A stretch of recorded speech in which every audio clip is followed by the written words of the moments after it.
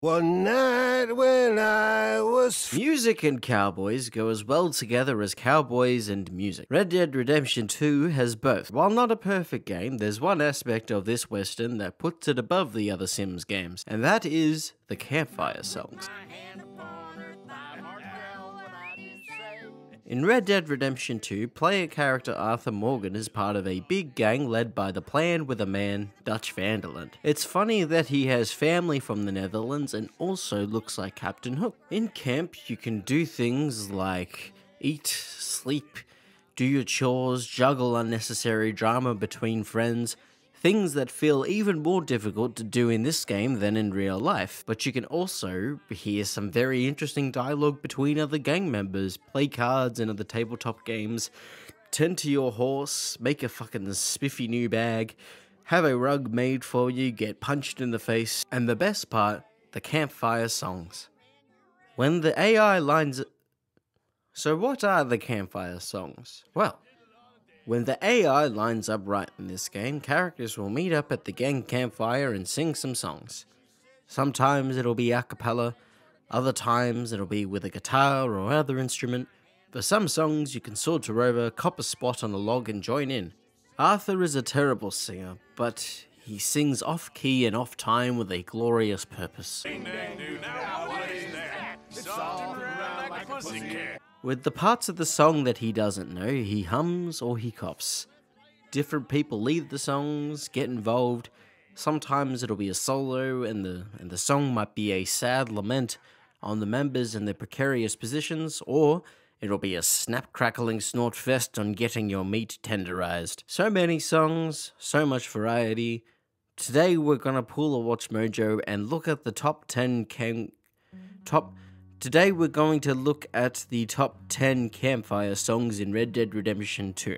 This list is a mixture of what I think are the best songs, the general consensus on which one is the most popular, and also which ones are my favorites. I'm only counting campfire songs, so anything from the soundtrack like the house building song or Unshaken, they don't count. It has to be a diabetic tune, sung from the campfire, camp table, on a boat or on a coach like Rye Whiskey, unlike the score or soundtrack, which is non-diabetic. The qualifiers I'm looking for are just basic enjoyment and what the songs accomplish, whether you can interact, what the songs tell us about the character and their relationships, how funny or upsetting the songs may be in a good way.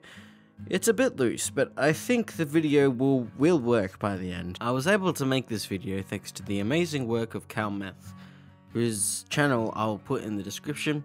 They isolated a lot of the audio from the game files and was able to put together the tracks that you hear as it is in the playlist they'll also put in the description. Basically puts together the songs as you could imagine to hear them on...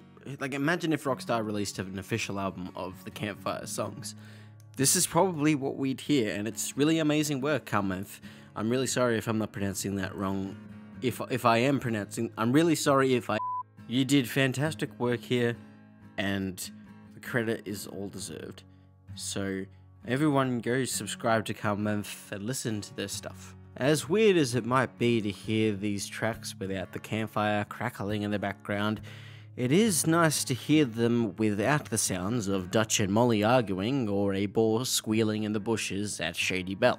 So, that's it for all of the disclaimers. Let's have a look at the best, in my objectively subjective opinion, campfire songs in Red Dead Redemption 2. First, let's get some honourable mentions out of the way. Javier's solo songs on guitar and vocals are beautiful.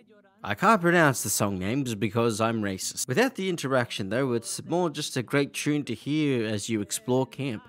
He does have a beautiful voice though, and the songs themselves are really tight. Probably the most sellable songs if the Vanderland gang were to make an album. Can you imagine? The Vander Band? Come Bustle Bustle is great, and I was very much considering it for the top 10. To clear things up, I'm talking about the version with Uncle and the ladies in the standard game. The epilogue was fun with this one too, the one that you hear after Charles, John and Uncle complete the house. Easily it's the best song to tap along to, but I don't know, there's a lot of good songs in this. I wouldn't marry. I love hearing Karen and Susan getting along. This song is fun and feels very early country as far as the guitar goes from Javier. The singing is very much folk though. Great to hear them sing of their marital preferences. Not the best Karen and Susan song though. Reverend Swanson's I'll Never Get Drunk Anymore. One night when I was frisky from too much potent whiskey, like the waves on the bay of... That's all I have to say about that. Home Dearie Home. Pearson's concertina and Sean's amazing timbre make a great sad duo. Beautiful scene. Despite still being drunk, it's the most serious I've ever heard Sean. It almost sounds like he's about to cry singing about home. Actually, a lot of these songs are about how good things used to be or how much they missed someone, sometime, something, or someplace. I guess that's the theme of the game. Change. Fuck, I can't believe these amazing moments can be missed. The Campfire song should have been mandatory. Can't get 100% of the game without listening to everyone. Fuck the ambient challenges. Keyhole in the Door. A lovely soprano from Uncle. Just dudes singing about places where they like to put their pricks. One version with Sean and another one solo from Uncle. I like Uncle and Sean singing together though. California Stage Company.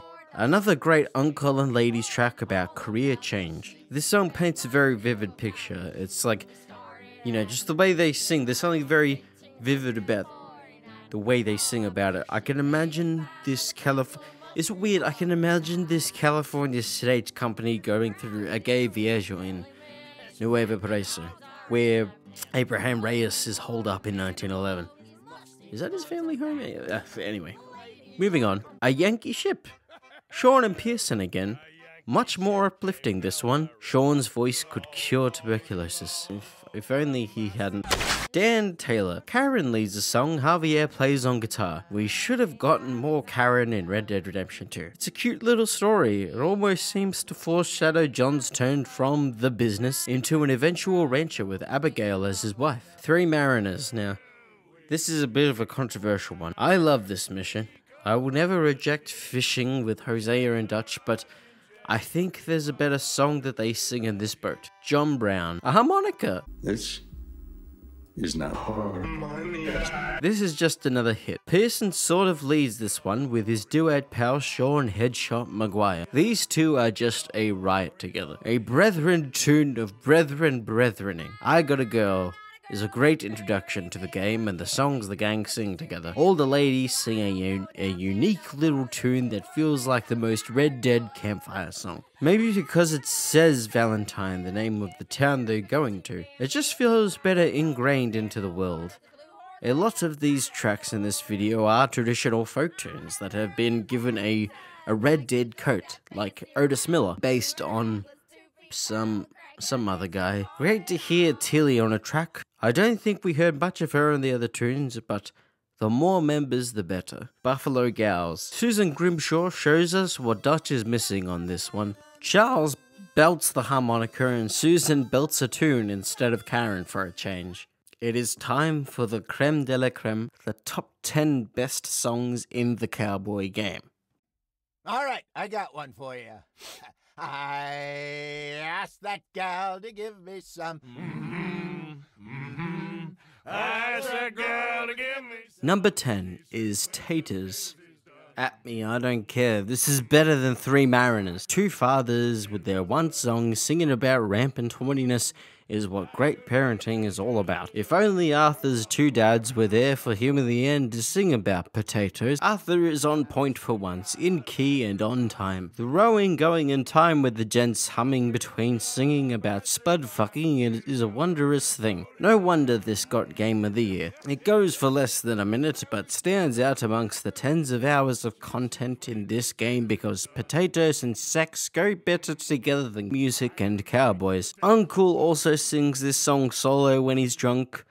Well, I know that he's always drunk, but like drunk for Uncle. It's pretty cool too, but can't top Arthur and his dads. Otis Miller was a lad that killed many a man. He robbed the land a hat she trained. Number 9 is Otis Miller, a beautiful guitar intro from Javier before Uncle sings with Karen like a father and his daughter. Pearson chips in, pulling an Arthur by singing out of time and out of tune and humming half the lyrics. It's sort of invasive, but I love it. There's so much character here. The story about Otis Miller is really cool too. The song details his exploits as an outlaw before being killed by his own man, Charlie Tatum, looking for fame, based on the assassination of Jesse James by the coward Robert Ford. I think that was a movie. Miller is one of the most famous gunslingers in the Red Dead series, maybe even more famous than Landon Ricketts. You could find a bunch of his books and even his gun in the game. It feels like there's a lot of history here. Maybe because there's a lot of history here. If Arthur gets really drunk in the open world, he'll sing lyrics from this song and give us a rip-roaring... Poor Otis had a wife, and mourned for his life. 3 children, they were brave. But that cowardly killer that shot Mr. Miller has laid old Otis in his grave. Yeah! I kind of want to do my own yeehaw, but I'm going to restrain myself. To mourn for his life.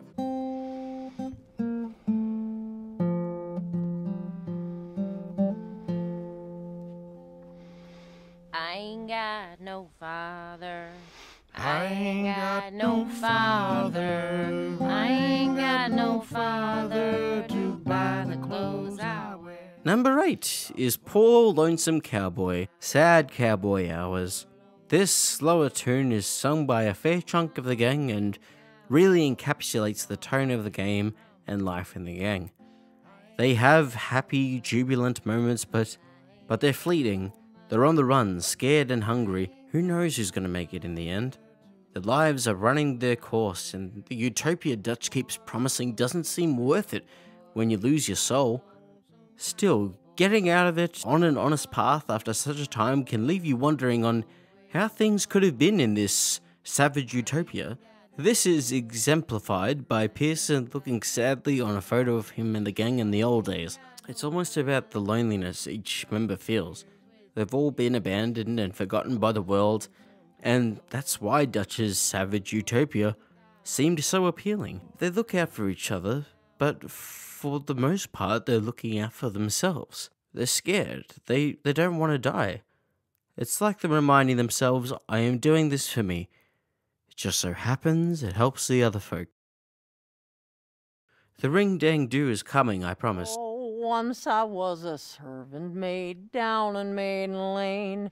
My master used to beat on me, my mistress did the same. Number 7 is The Sailor Boy / Fare you well, dear Sean, fare you well, I do. Rocks and mountains I depart from. A Prisoner for Life. Alright, so I'm kind of cheating with this one. 2 Karen / Grimshaw songs, but for good reason. Red Dead 3 should be about Karen coming out of the wilderness and sobering up before reviving Grimshaw like she's a friend zombie at the end of Shaun of the Dead. They're at each other's throats frequently in the game. A very intense mother-daughter relationship. But at the end of the day, they did care about each other. And they could have really come to understand each other if Sean and Molly's deaths didn't drive them apart. Still, The Sailor Boy is such a great icebreaker for the Karen Grimshaw tension. It's just, alright, let's drop the whole lady act for a second. Stop washing those clothes, stop telling people off for taking it easy. Let's have a few drinks and sing about getting raw. Later, these two sing a song in Shady Belle that's much more somber. A goodbye of sorts for Sean. They're not sitting at a table with drinks in their hands. Karen is working away and Grimshaw sits with a cigarette. They seem tired, drained from the goings-on, and it really catches a depressing tone.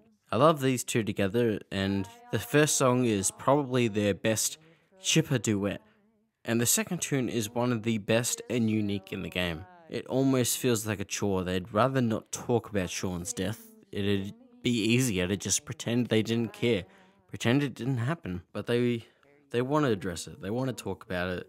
It's like, honestly, Sean's death is the one thing that I wish they addressed more in the game. They kind of rushed past it after Jack was kidnapped. That's the thing. It's like Arthur came back to camp and he was ready to just like, yeah, Sean was killed, but it's like, no, Jack's been taken. It's like, oh, okay.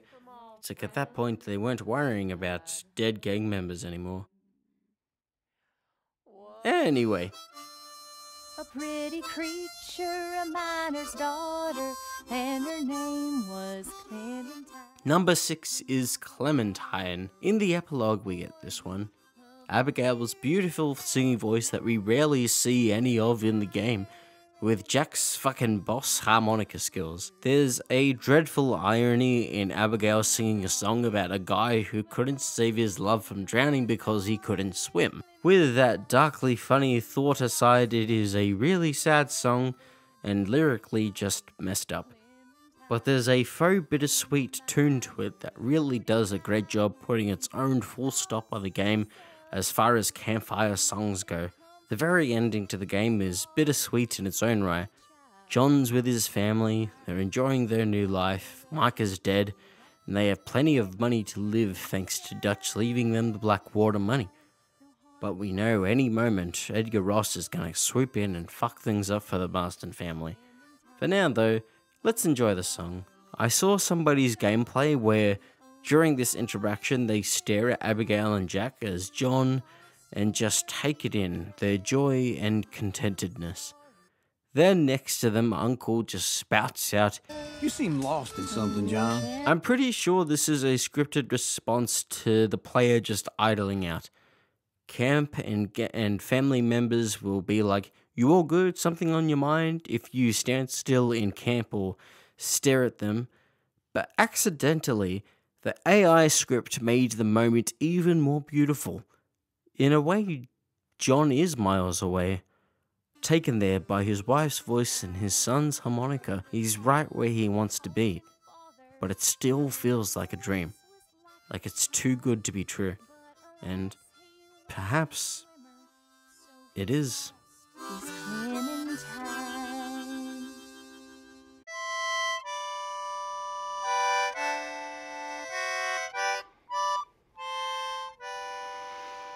It's of a flash packet, a packet. Number 5, Goodbye, Fare Ye Well.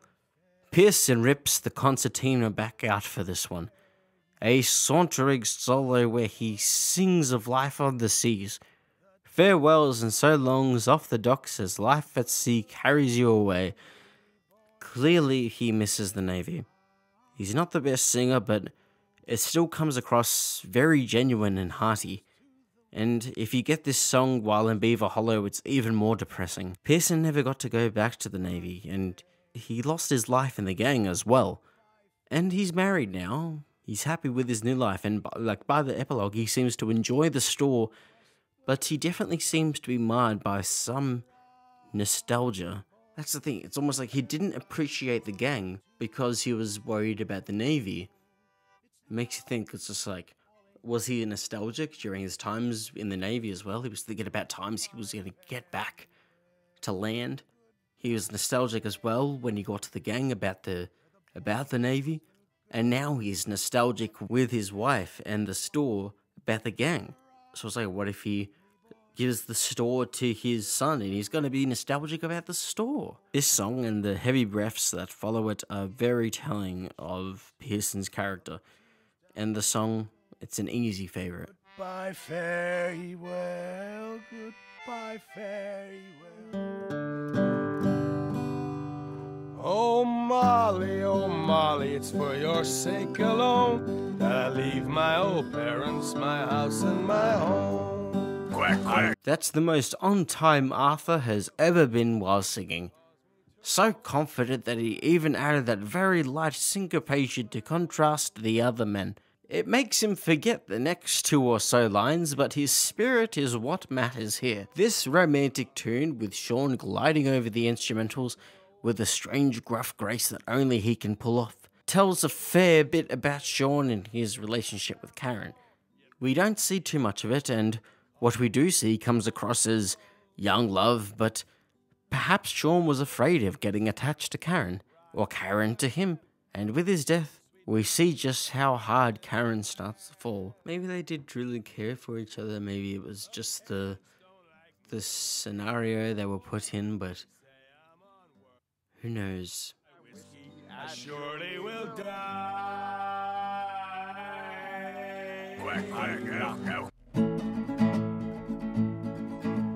De la Sierra Morena, cielito lindo, vienen bajando.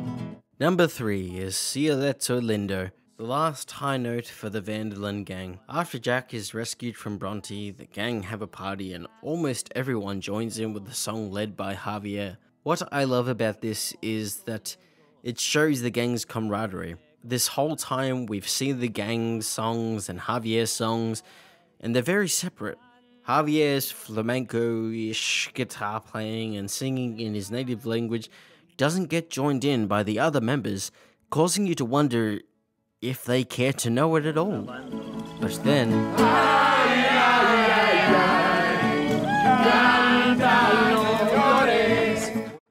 the Marston family are also together.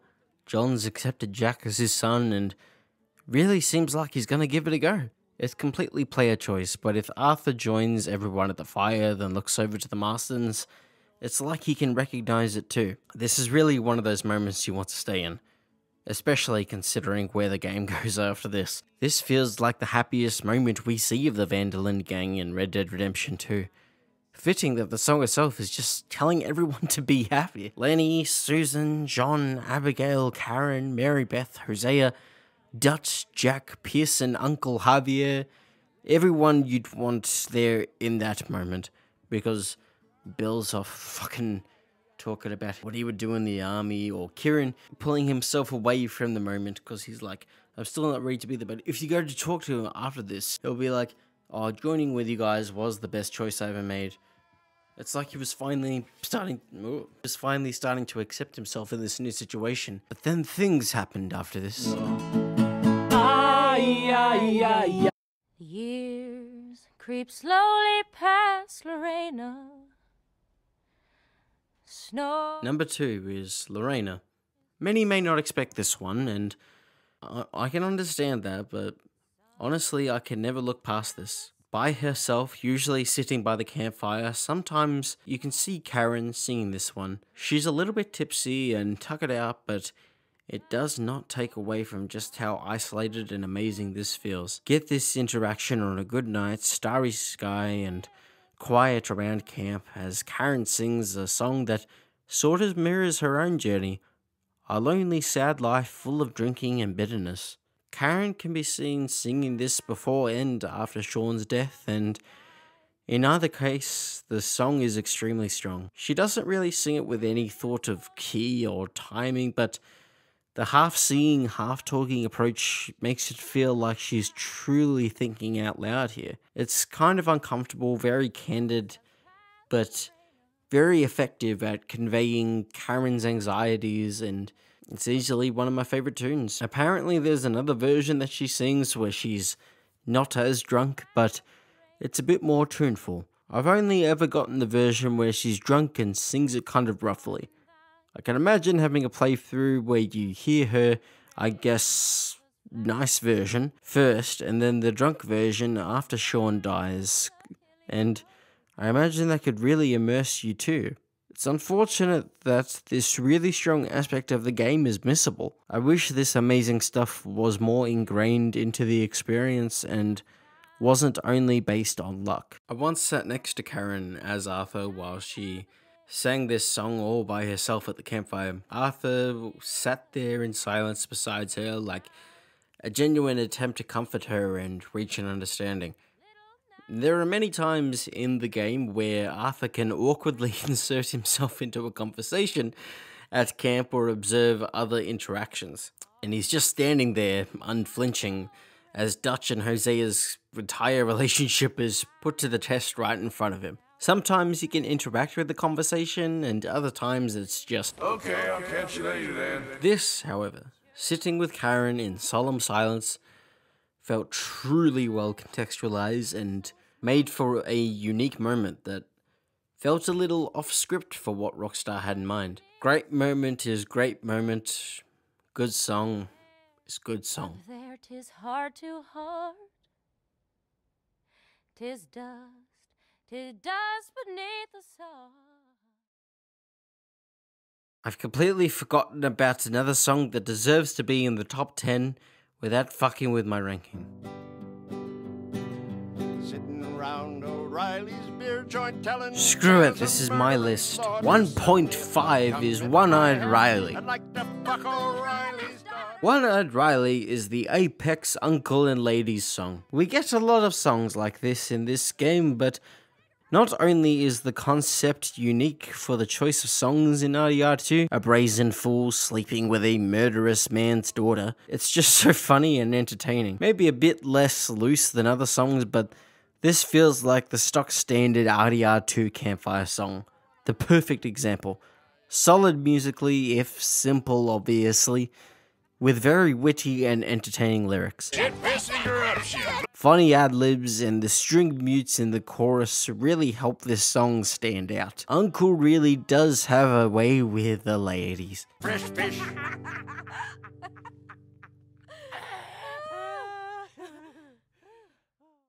And now, after much trouble and turmoil and a few drinks, we have reached the number one. My number one best favoritist song is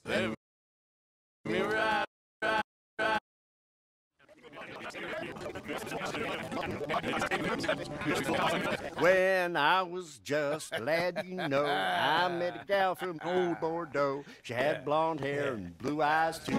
Let me ride on the ring-dang-doo, the ring-dang-doo now. number one.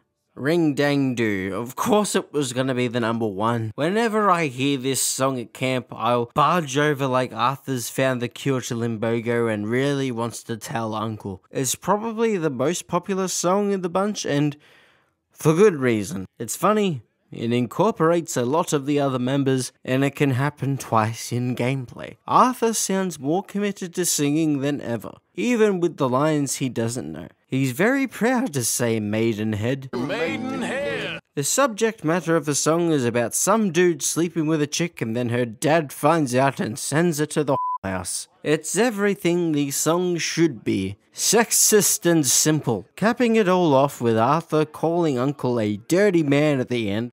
You dirty man. Like he wasn't singing louder than anyone else. Brilliant. I honestly don't know what else I can say about this song. Other than...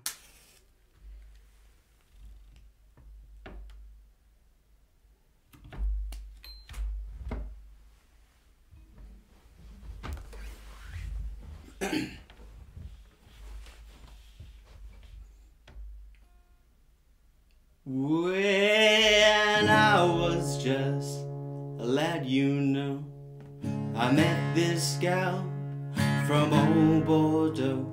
She had blonde hair and blue eyes too,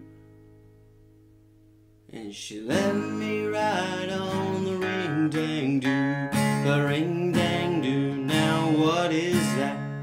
It's soft and round like a pussycat. It's got a hole in the middle and it's split in two. That's what you call a ring-dang-doo. She took me down into her cellar, said that I was a mighty fine fella, fed me wine and whiskey too. Let me ride on the ring-dang-doo, the ring-dang-doo. Now what is that? It's soft and round like a pussycat. It's got a hole in the middle that's split in two. That's what you call a ring-dang-doo. Father came in and angrily said, you have lost your maidenhead. Pack your bags and your coat tags too. Make a living off the ring-dang-doo. The ring-dang-doo, now what is that? It's soft and round like a pussycat. Got a hole in the middle and it's split in two. That's what you call a ring-dang-doo.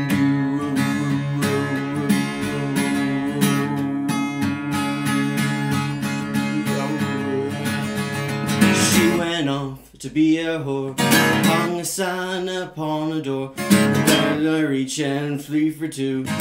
Take a crack at my ring dang doo, ring dang doo. Now what is that?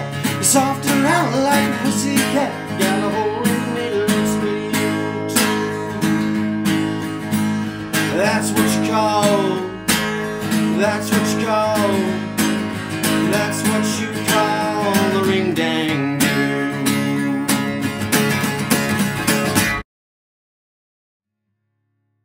Hello, I'm sober now. Thank you for watching this silly video and taking the time to learn about how amazing camps are in Red Dead Redemption 2. Most of the time. That's the thing. Anything that works in Red Dead Redemption 2 feels like it should have most of the time written next to it. Never do the songs waver though, so that's why I wanted to close out the year with this fun little video about drinking and singing songs, which is what we should all be doing these holidays. I'll be back next year with some new videos, the titles I'll put up now. So yeah, these are some of the projects I'll be working on in 2022. Thank you so much to anyone who's watched my videos, I really appreciate every view. Remember to look after your friends, especially if they're named Lenny. I hope everyone had a good Christmas or anything else you may celebrate.